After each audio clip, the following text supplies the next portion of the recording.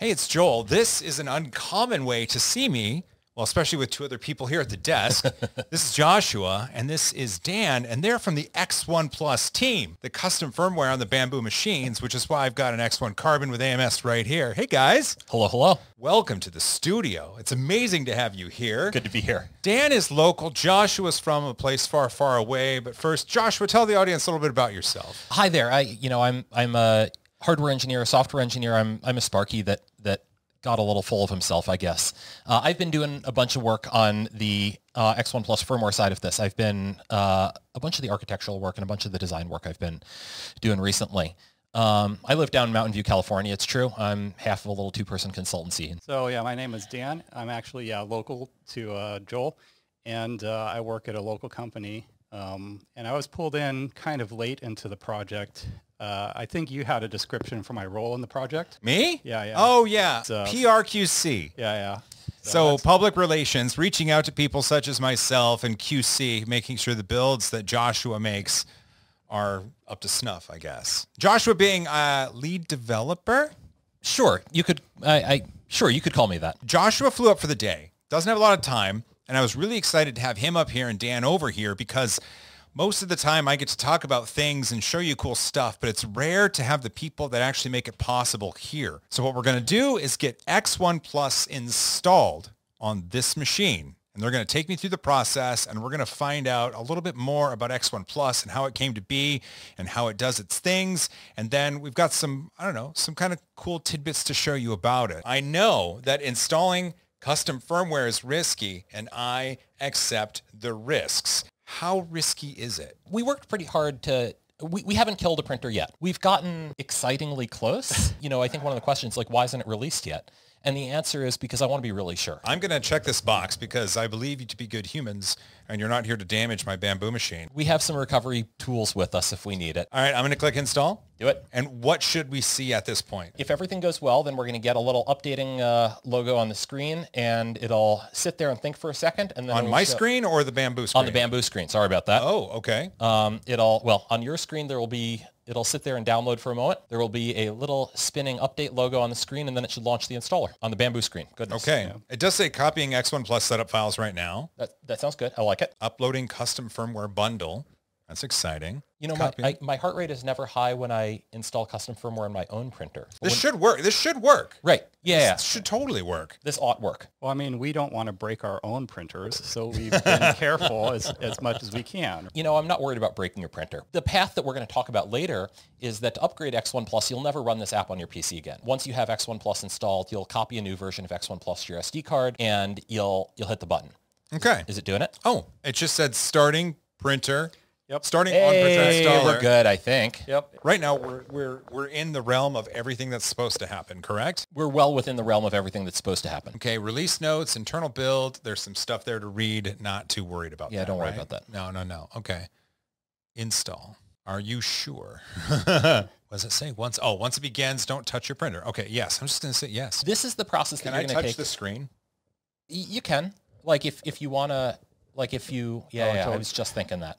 Unpacking installer. So does it bring over like a compressed package and it has to unzip it essentially? That's right. And so the flow that's associated with this, the thing that you ran on your laptop, you're only going to run once. Okay. In the future, you're going to be able to start this installer whenever you like. Okay, yes, you definitely want to download this. Some people are going to want to install X1Plus offline. And there's a path to do that. There's a path to install X1Plus without being connected to the network at all. For now, since you're online, maybe hit yes here. Okay, now this is base firmware from Bambu Lab, and I'm downloading it from Bambu Lab servers. Right. And that's one of the things that, we're really big on, actually. We don't want to redistribute any of Bambu Labs' intellectual property. Well, it's anything that they don't allow to be redistributed, right? Right. And at some point, we may talk with them such that we can build a streamlined installer bundle that contains a Bambu firmware. But when we started work on this, we didn't know whether Bambu was going to be thrilled about this or not. There's tens of hours of engineering effort into not redistributing anything that Bambu Labs owns. That's fair. Now, we are installing a base firmware. They did recently remove the ability to downgrade. Right. Now, are you downloading a firmware that people cannot downgrade to, or is this a latest greatest? So one, you're installing 1.7.1 on here right now. Oh, okay. But two, The thing about X1 Plus is that we install almost nothing inside the printer. We install this little tiny boot stub inside the printer. Little one. Just a little one. Yeah, little baby. Remember back in the day, it was 512 bytes right, for a PC bootloader? Yeah. And there were people who tried to get things in there to see what they could get into 512 bytes, and someone made the game of Tetris. Sure, yeah. Are you going to make the game of Tetris in here? Maybe we should have Tetris while it's installing. That would be nice. We install about I think like a 2 megabyte boot stub or something like that. So X1 Plus gets installed entirely to your SD card. Well, that's handy. 1.7.0 is going to stay on your printer until infinity. The idea is that you'll never upgrade the printer's AP board beyond 1.7.0, but you'll still be able to run versions newer than 1.7.0 because they'll be part of X1 Plus on your SD card. Can X1 Plus allow booting to official non-custom firmwares from an SD card? No. You said that kind of sadly. Well, I said that because I hadn't considered it. there's a handful of customizations that you got to make in order to boot from SD card at all. Currently, those are not separate from the X1 Plus editions. And the X1 Plus editions right now are, or they're non-invasive enough that you probably wouldn't want to bother to leave them out. Certainly, I think there's a point in the future in which people are going to want to start making more invasive additions to the firmware. I think it's very possible that you may come up with other plugins or other things for X1 Plus. If there's demand for as little modifications as possible OEM firmware, then sure, right? Then I don't know if we're going to provide it, but it would be possible for somebody to do that. One of the questions I did have, though, it says extracting base firmware. Sure. And when we talk about Bambu Lab firmware, you're extracting it, meaning you're taking the package from the server and extracting it to the SD card. Is that right? Yes, that's right. And in that, now, Bambu has never intended for their firmware to be available extracted on an SD card. Right. Are there, if someone were to have the X1 Plus software and go through this and find that Bambu firmware is extracted to their SD card, is there information there that they can glean from that themselves if they're technically savvy? So that's one of the things that we were talking about with Dr. Tao, actually, is there's this question of how do we as X1 Plus and how do Bambu Labs protect Bambu Labs' IP, right? And the answer is that yes, previously, publicly, it hasn't been the case that anybody has had a copy of the Bambu Lab firmware. Mm-hmm. We can't know whether other people have had access to this and been quiet about it, but we've had access to it for about a year. We've been able to decrypt the Bambu Lab firmware for about a year. And when I was talking with Dr. Tao about this, one of the things that I wanted to say is like, we don't want to compromise what you guys are doing. The flip side of this is that the big thing that has always made Bambu fantastic is not any one piece of IP that they have. The concept of having a touchscreen isn't all that new. Prusa had a material switcher of their own, and the concept of doing active vibration canceling or input shaping, Clippers had that forever. Mm-hmm. And the thing that Bambu did is they built a good product. I like to joke about this as an RF engineer, is the way to make a good radio is to not make a bad radio. And the way to make a good, there's like a checklist of ways to make a bad 3D printer. And Bambu just happened to not check any of the boxes for how to make a bad 3D printer. We consider what makes the Bambu printer a good product is their execution rather than specifically their IP, right? Okay, that's fair. Because they're clones essentially of the X1, and in terms of overall mechanical design, it's like they copy pretty shamelessly the X1, but that doesn't make them a good printer, right? Necessarily. Well, sure. I mean, when you talk about it, right, there's a lot of Ender 3 variants, but they're not all of the same quality. Yeah. If we're talking about that, right? Copying mechanical design does not equate to having yourself a good product. And the thing, though, is it's like, so it's more than just the parts. It's like, it's Bambu's execution on the whole project, right? Oh, I see. So the Bambu itself, this machine, though, is greater than the sum of its. It's like, exactly right. Someone could copy the firmware one-to-one, and they're still not going to have a good printer, right? Okay. I hope this is the build that has the SD card fix. It does. Hey, look at that. See the Penguin X1 Plus? Linux fans, what's up? So, right, so this is a Linux machine inside, by the way. This is just a Linux machine inside. Hey, look at that. That's a little bit... Joel, you haven't lubricated your lead screws. I am a terrible human. We will do that later. Well, here, now that this is up, though, I can reset camera view and we can... Yeah. Let's zoom the camera out, and we're going to do some shenanigans, SSHing it to get a view. Shenanigans. Nerdigans. Look at that. We recomposed. It's good to have nerds together, you know. It took some doing. It did take some doing. Now what we can do, apparently with X1 Plus, is actually look at the printer screen on my computer screen. Is that right? Yeah, we're gonna be able to VNC to your printer. That's fantastic. It's not a button on the front of the printer. We're gonna do some SSH commands to make it happen, but we'll do it together. Okay. I like SSH. I'm gonna run PuTTY, right? Mm-hmm. All right. So we're gonna want an IP address. That thing should. Dan, can you go get the IP address, please? 10.1.10.40. 10. And I will need the password. .40. Yeah. Oh my goodness! Except log in as root. Log in as root. Okay. So now VNC. So all right. So let's get this set up. One of these days I want to have a button for it on the printer, but for now we're gonna do it by hand. Okay. So go ahead and start off. Do /etc/init.d. Or do I not have tab completion? You do have tab completion. There we go. There's cap S99 service, and then you can tab complete that one. Yes, service check. Stop. So one of the cool things about these printers, this is one of the things that I find really, like, obviously you can tell that they're making a consumer product and they're doing what it takes to build a consumer product based on a Linux machine. And this has bitten me about 1 billion times. They have something that sits there and runs and makes sure that all the printer services are running. Oh, really? And if any of them die... That is a very consumer-friendly sort of daemon that's running, right? Right, yeah. And so if any of them die, then it goes and restarts them, which is great, except for the problem that if I'm doing development on them, then it goes and restarts things that I've killed out from under me. So now go ahead and S99 screen service. Yeah. And go ahead and stop that one. Stopped. Okay. Hey, look at that. It did indeed. Oh, that is literally the service running the screen display. Right. That's exactly right. And now if for some reason I'm playing in here and I'm like, oh crap, what did I do? I can power cycle the machine. Yes, that's right. And so now go ahead and type /opt/BBL under, well, BBL at the tab maybe. Yeah, there you go. Okay. BBL screen patch. --platform space VNC : size equals 1280 by 720. Hit enter. Yeah, okay, it's alive. All right, fire up VNC. There you go. Joel, you still haven't lubricated your lead screws. I haven't lubricated the lead screws. Well, I run a couple servers at home. I've got Unraid. I've got TrueNAS. Like I understand the purpose and how valuable having services on a remote box that you can control remotely and reliably. Like this makes a lot of sense. Okay, so I'm in. This is X1 Plus. Sure. Enhanced printer firmware. I guess we can go through the menus and all, Let's go through the menu, yeah. So we can go onto that left side there, and you're going to see a lot of familiar things, right? And if you head over to utilities, that's going to look a little different, I bet. Oh. Why don't we have a quick go at something here? Why don't you go launch bed leveling? And so this is a new screen. This is a new screen. This is brand new. Go ahead and hit Run Diagnostics.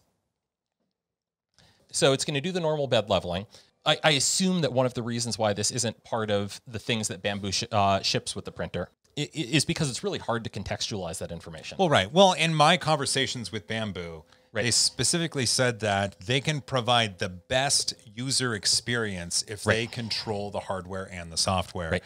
And that makes a lot of sense. Right. For most people. Yeah. Why don't you go ahead and click confirm here, and then now on the right-hand side. So first off, what I've told you, first thing that I know is that your bed isn't in tram right now. Oh, look at that. So I know that if your bed is tilted by about 0.5 millimeter. Now this is going to happen. So if we take a bed like this and we just skew it a little bit, because of the lead screws all operating at the same rate, then it's just skewed a little bit, and that means it's out of tram, right? Right. Okay. That's exactly right. And so this is one of the things that I think that we can offer that's more useful than, and so the other thing that I'm showing here is that if you trammed everything, if you got the bed perfectly trammed, then your bed would be 0.33 millimeters of not flat, which kind of sounds like a lot, but it's not. It's less, or it's just over 0.1% over the bed. Go ahead and click on that arrow there. Which you would do normally by tapping. Oh, okay. And so this is showing you what your bed looks like right now. right? Yeah. And so right now you have a peak-to-peak deviation of 0.43 to 0.2. So it's, okay, so that's what? 0.7 millimeter, right? Yeah. Because, and the printer is compensating. I bet you haven't noticed that. This is probably why Bambu hasn't bothered to show you this, because it works, right?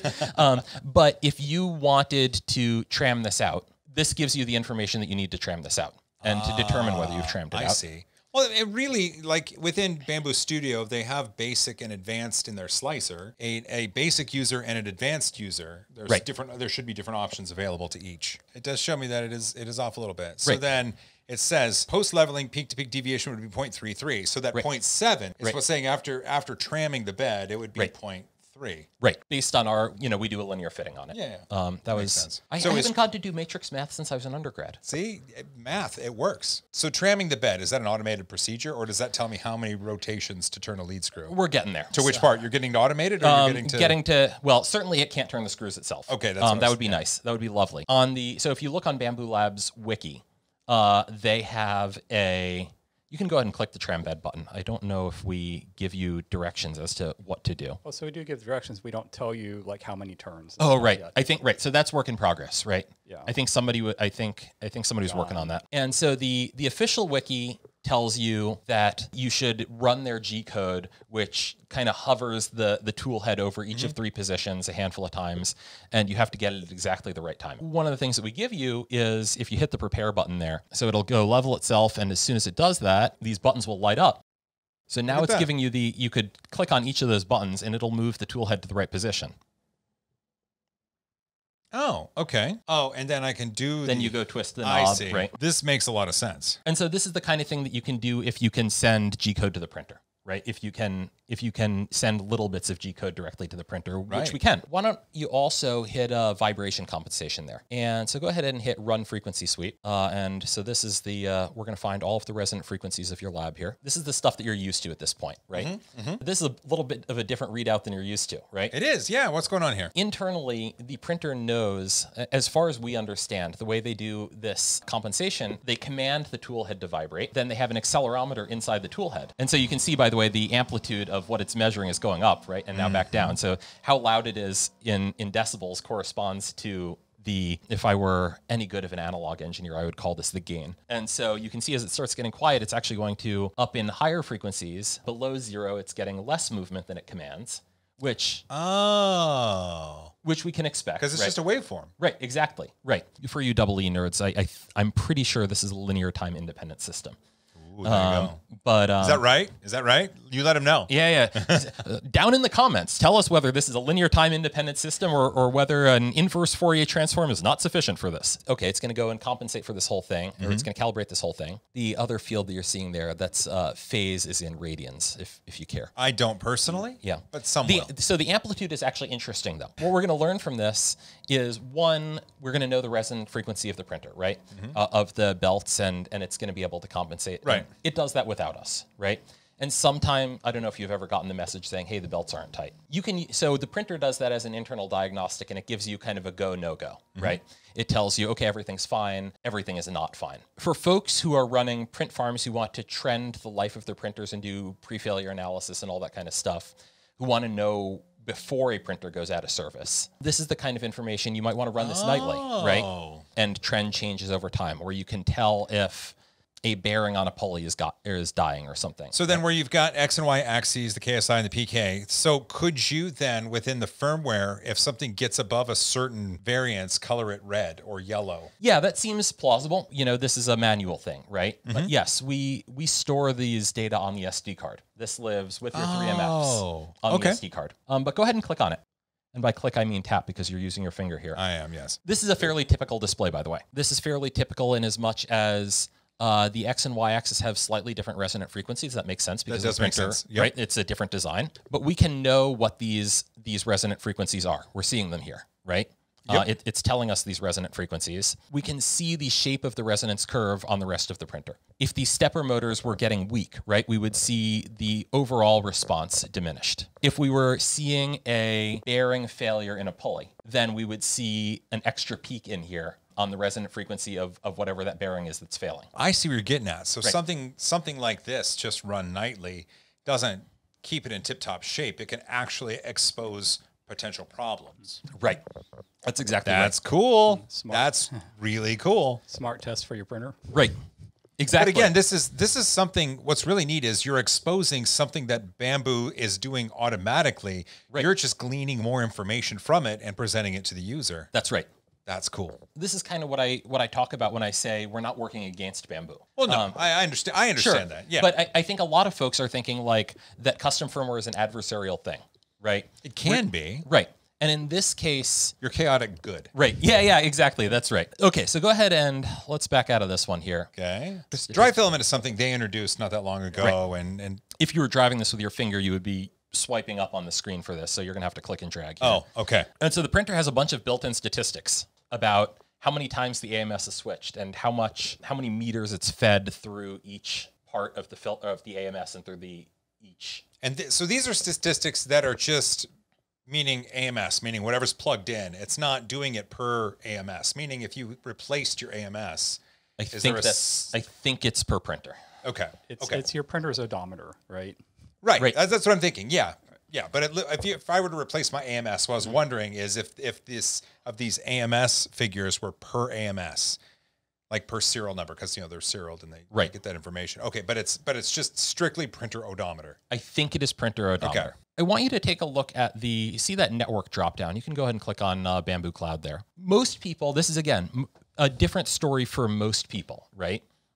Most people are happy to have including me, are happy to have their printer on the Bambu Cloud. And there are folks who are currently air gapping their printer because they're printing sensitive stuff, right? Or they're worried about things, not necessarily because they suspect that Bambu is doing anything bad with it, but they can't take the risk. Well, right? for various reasons. Right. Various reasons. Sure. Yeah. And so Bambu has had LAN mode for a while. And LAN mode is a good start. Kind of one of the challenges there is that it's hard to verify. It's hard to verify that LAN mode does what it says. We've added what we call shield mode. And so shield mode, because it's just a Linux machine in there, we turn on an IP tables firewall. We prevent the printer from making any outbound TCP connections. So you can still run the slicer inside your network. The printer won't be able to connect out to Bambu's servers. Like it's impossible because you've firewalled the IPs. Yes, right. Okay. The printer at the kernel level, we've turned on a firewall so that even if there are things that we don't know, that it can't connect out. Right. Right. Well, and this is going to be very useful for Bambu if they need to get into sensitive locations. Right. Like DoD and military and schools, educational facilities. Right. That's why I know they have the X1E for complete offline mode, but this allows now at the consumer level them to echo that sort of functionality. And the nice thing about this is because this is in the open source part of it, right, the part that we've built, that means that you can verify it, right? You can verify. Oh, right. It's open source. Right, like you can go and be like, hey, they're doing that right. That's the right way to do that. Right. Well, right. You can SSH over to the printer and you can see if the IP tables rules are there, right? If you actually select it, you'll see a description exactly what it does. Oh, look at that. That does kind of go to one of the other questions that people have about using these things offline, right? And so we demonstrated a moment ago giving you a new X1Plus firmware version based on, this happened to be based on the same Bambu firmware version. I have a 1.7.2 on my laptop here that we could do a build of. And then put it on the SD card and then put it in the machine and like that, we're able to upgrade. Right. But why don't you go to the firmware version section, just click on that there. One thing that's interesting is a bunch of these parts all have serial numbers and they all have their own firmware on them. And so one question that I think people have had for a while is, can I upgrade the whole system offline? And the answer till now has been no. And so the problem is that you have what you call 1.7.1 is actually a combination of a bunch of different firmware. Right? Sure. The firmware running on the AP, firmware running on the MC, on the toolhead, on the AMS. Usually we upgrade those all in lockstep. The whole idea behind having this as a separate screen is giving you the opportunity to do that offline upgrade of each of those that you couldn't before. And so in this case, nothing is wrong. All of your firmware versions are exactly the right one for 1.7.1. Perfect. If something, if one of those were incorrect, it would highlight itself in orange there. Kind of moving away from hardware and firmware versions, why don't you go launch the screen lock here? And if you hit time before display sleeps and set it to 2 minutes, and while you're at it, go ahead and hit in lock screen mode. Go ahead and set that to passcode.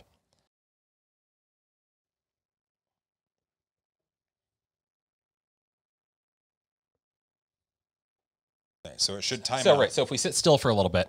Hey, this printer's locked. Look at this. Mm-hmm. Pull to unlock. Sure, yeah. Grab on the, pull. Yeah, pull the screen open. 1, 2, 3, 3. This printer is locked. Right. I was a QA engineer. Yeah.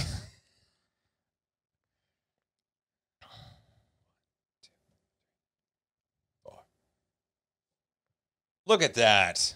It's enough to keep passersby from poking their fingers at it. Right. Well, and if we talk about Bambu Lab machines at trade shows, that's also because they're doing example prints and they don't want someone to come up and fidget with it, right? Yeah. You know, this obviously could be- somebody could reach behind it and hit the power button, right? Sure. Or somebody sure. could pull the SD card out and it's over. Don't pull the SD card out while you're running X1Plus. X1Plus is running from the SD card. What would happen? If everything goes well, you get an angry warning message. Okay. If not, then the printer crashes in weird ways. Okay. What was the first external feature request we got? We gave it to Michael over Teaching Michael. Tech, Yeah, right? yeah. He asked for the replacement home screen. Oh, really? Yeah. Oh, Right. How do we do that? Why don't we power it down and put it on the SD card? So X1 Plus. X1 Plus Images. printers Printers. inside your serial number folder there. Oh. Now create a folder in here called images. And go ahead and drop there's a home.png that you made that you like, huh? There sure is. All right. Now you can go ahead and eject that guy. So all the fixes that we did, we need to be able to VNC in still, right? Right. So we'll putty back over, or I mean, we can just poke at the front of the screen, right? We could poke at the front of the screen. So I should see it, right? When it finishes booting up. Memory. Yeah. See, I was right. There it is. Yep. So now the image there, it's got a gray border around it. Presumably it's, I think all of our images have had a transparent background. But if you want to size it to the entire size there, I'm not sure what the size is. But Oh, okay. Because you told me it was 700 by 531. yeah, that's what the old image was. I don't know if that's the whole size. Oh, so and now being able to do this, I can experiment and, Right. and grow it and shrink Right. it and do all sorts of crazy stuff. So because you got to run to the airport. Sooner or later, I go to the airport. Yep. And there's this thing here called logs. There's why the don't elephant in why the don't we room. finish up with here? There's the elephant in the room, and that is logs. There's been lots of talk about Bambu and the logs that are generated on the X1 machine and what is sent up. And some people have said that some things. What's going on here? You're a software developer. I was a software developer. I understand logging and logging levels. You inherently do, especially with respect to this. What's going on? So the first thing that I'll say is that I don't know everything about this. I've spent most of my time reverse engineering other stuff, and if I look in the logs, it's to figure out why something is busted. Like if I go through the logs, it's to figure out why your SSH server wouldn't come up. Most of my time in the logs, I actually haven't really been digging for what people have done. One of the things that we've done is we've added a little bit of a log redaction here, so you can search the logs if you want. But Well, these are X1 Plus logs. right, these are X1 Plus logs. These aren't the general logs. Right. These are a lot of the general logs, but not. We do a little bit of light filtering to keep some of the spam out of it. There's Some things are really chatty, aren't right. they? Yeah, right. There are a lot of services that are pretty chatty, and we try and keep some of that down. Okay. Whatever I tell you, somebody else, once this is in the rest of the world's hands, somebody else is going to go and correct me and find something else logged in there. And when I chatted with Dr. Tao, that was part of it, right? I was like, well, the thing that I knew, for example, was that it logs your SSID, right? Your wireless network SSID. Yep. Probably isn't necessary to log, right? Probably not. And for some people consider that PII, right? Joshua Wise's network or whatever, right? So are there other things of that nature that are logged? Probably. Get the feeling that somebody else is going to go do a deep dive on this sooner or later. But Well, and with the SSID, as an example, as a software developer, if I was creating a function to get me the SSID of the machine and tell me the details about it, I would log that information because it is a call to something. And if I want to see throughput in a log and find how far into a function call I am, right. that's what it's there for.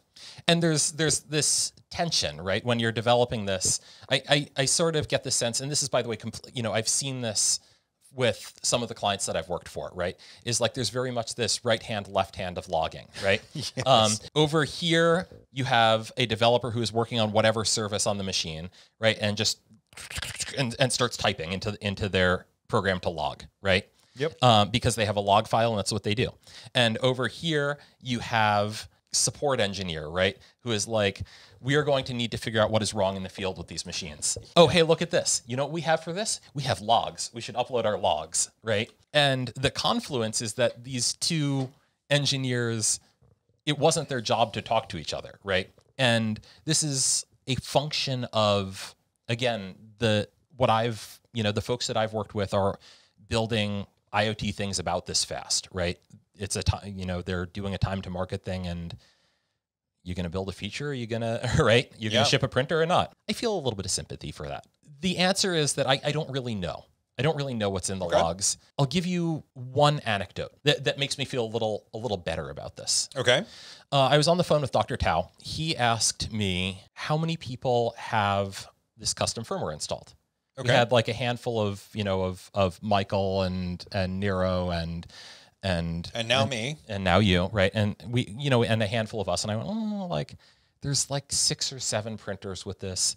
And I thought for a minute and I went, wait, you can tell me that, I bet. Our firmware reports itself as version 99.0 to the Bambu cloud. I had been sitting there waiting for some engineer inside of Bambu to go like, what's this? Right? Yeah, right? Yeah, absolutely. Right. And I've been really wishing I could be on a fly on the wall in that room. I bet you can tell me how many 99.0 printers there are out there. And he said, well, we're pretty careful about our data logging. That data might get uploaded, but what they store and what they analyze, he told me, basically, they don't want to analyze any more than they have to without running it by legal first, right? And their default stance, he told me, was that they just don't, if they're not sure, if they don't really need to do it, they don't do it. To me, having a version dashboard seems like the sort of thing that you need to do, right? Or that I would need to do. If I was making something like this, I would have a version dashboard. Right. Yeah.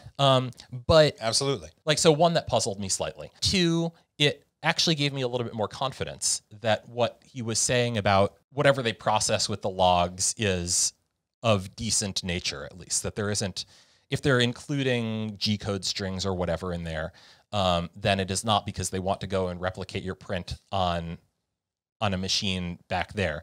And I can't know, right? This is something that's totally unknowable to me. But from that conversation with Dr. Tao, it kind of gave me a different impression of what they could be doing with logs. I don't know, right? I can't say anything for certain. We're now at a point in history with Bambu where they're agreeable to this custom firmware, and someone super concerned about that can opt to LAN plus shield and not send anything off the device. Right. See, you're giving users choice. Now that I'm appearing to be extremely an apologist for Bambu, I guess the reason why I'm feeling that way also is that it's very, very rare that you have a vendor go like, oh yeah, good point. Yeah, let's have custom firmware, right? Well, as a consultant, you've dealt with a lot of vendors, and for someone to be like, oh, hey, good point. That's probably rare.